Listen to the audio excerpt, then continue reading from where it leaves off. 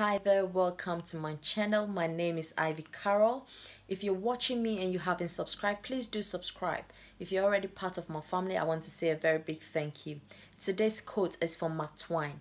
He said, most of the tragedy that happens to him never happened.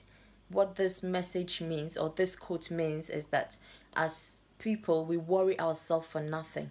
The Bible says that an anxious heart causes depression.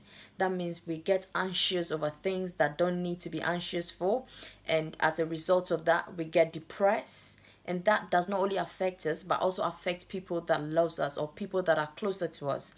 I'm here today to encourage you with 3 C's that you can use to tackle anything that comes your way.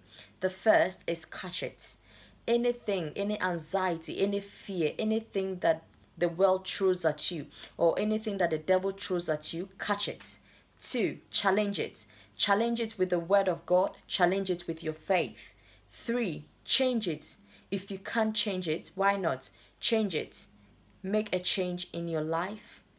Thank you very much for listening to me. Remember what the Bible said. He says that be anxious for nothing, and in all things with prayer, supplication, and thanksgiving, make your request known to God. Be anxious for nothing.